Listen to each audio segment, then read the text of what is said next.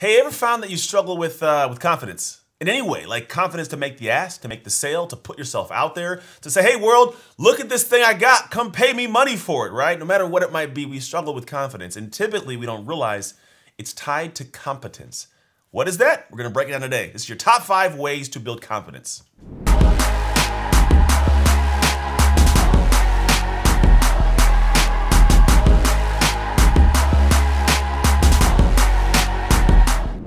Now, as we get into this, I want you to think through where you fit, because it's important that you see you in this. I don't want to talk just randomly. See yourself in this.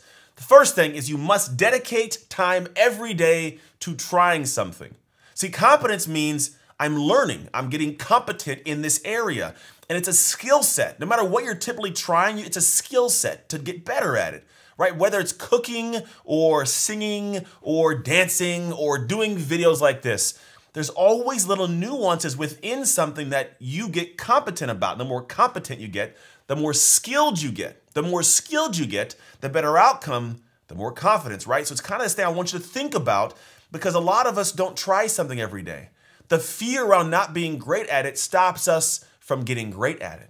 And so if you find yourself looking at something, find a way to get past the initial fear of, well, what if this goes wrong? What if I look bad? Guess what? You're gonna look bad. It's gonna go wrong. That's how it works. You're gonna bake a couple cakes that are lopsided and are burnt before you make a beautiful cake, right? Get okay with dedicating time every single day to doing it, and being okay with not comparing yourself to the master chef, but own up. I'm trying to do what it takes to become that master chef. That's what it takes. Time and putting energy in to get to the point of a black belt, right? Think about karate. You started a white belt, you build up to a black belt, all by taking time every single day and sometimes weeks over time to get where you need to go. So number 2, if we go into this, always be a student. If it's about being competent in the first place, right? Well, learn, be a student. I think there's something that happens when we start getting success and we look at certain areas that we have this area inside that goes, I don't want anyone to know that I'm not great at this. So this makes us fearful to do live streams, to put content out, to create stuff. Why? Well, because, man, I don't know. I don't know if I can do this. But if I own that I'm always a student, I learn from everybody. I learn from my friends, the gardener. I learn from my wife, my kids. I'm learning from everybody something. I love taking walks and watching people do stuff and go, what in the world are they doing? And then I think about why they might do it. So I'm always a student. And in doing that, I get more competent about what's going on around me, that I can talk more to it from a standpoint of value to the world because I'm learning more and I'm seeing more. So be a student, step back and ask the questions. This also means investing in programs that spark your interest. Maybe you may look at someone in the industry and go, you know, I'm higher than that person in your head, or I know more than them. Okay, they probably know something you don't that could help you be better. Go learn. It's not a shot at your confidence. You shouldn't feel this pride chip that takes away simply because you want to learn something new. I have amazing friends and I'm always learning from them, and I always will. So always be a student. Number 3, recognize your blind spots. These are what I call identity walls. See, blind spots are these things that are going on in the background that I'm unaware of. And what happens, I run into a thing I'm supposed to do and it becomes so difficult to do it, it's like climbing a wall. And what I do typically is I go, I'm going to avoid this. I'm going to procrastinate. I'm going to make a good excuse. I'm going to get unfocused. I'm going to be distracted doing something else when that's on my calendar. So you show up to the moment and it never gets done. So the idea is step back and go, hey, what's going on? Like recognize in that moment something's off, because here's what I found to be a truth.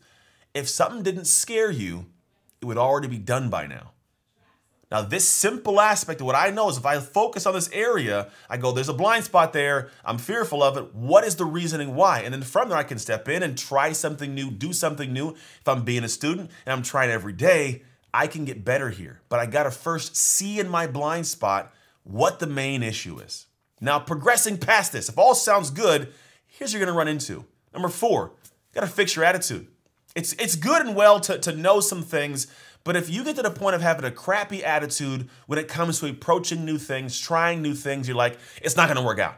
Whatever, I'm not good at this. I can't be better. You actually create these weird stories that are negative stories, and you live in a way to make those stories right. So if you have a crappy attitude, fix it, right? I'm okay admitting I have crappy attitudes in certain areas, but I immediately try and fix them. I notice them and go, that's not a way to look at that. that's a weird judgment to have. I shouldn't be rude to that person. I don't even know that person, right? And so if you can step back and reframe the way that you're seeing things and fix your attitude, you'll see things with different eyes. When you change the way you look at something, the thing you look at changes, right? So you have to take this perspective and you'll find amazing lessons hidden right within that. Now, number 5, embrace the circle. What circle, Anthony? Simple. The competence, confidence circle. See, if you're getting competent at something and you're learning it and trying it every day, you start to take actions that make you feel good, like, oh, I'm doing this. You gain confidence. That confidence sets you up to take the next step to learn something that you might not be great at to get more competence. So you keep the cycle going of competence and confidence. So the more confident I get, the more confident I am, the more confident I am, the more competent I can get by trying new things. Because you can borrow confidence and try it in a new area. Like, I want to do acting. I have no reason to do it, but I got confidence from other stuff in my life. So I'm like, I'm going to go do it anyways, right? So the idea is the more you can lean on this by trying things, the cycle continues to spin. It's like a wheel spinning uphill. And that is what you want for your life. So simple, but not simple at the same time. But those are your top 5 ways to build competence.